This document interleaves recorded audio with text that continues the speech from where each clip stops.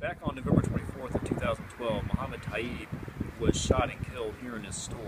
What we're hoping to find out is anybody that has any information on this murder, whether they spoke with somebody about it, if they know who did it.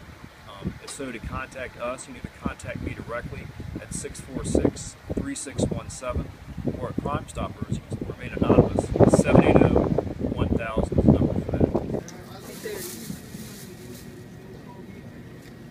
At 2:35, I get that local because I use it come short sometimes.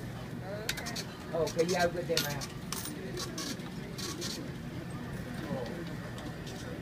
Because, like, our dad was the center of our family. Like, he kept everyone together.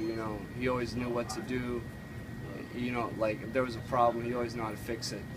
And after, losing him, a lot more, weight was put down on me and my family, like, working-wise, emotionally.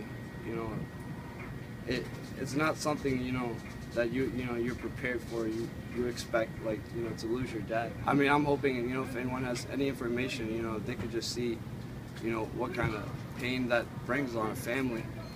And, knowing that you can do something to help him, not that,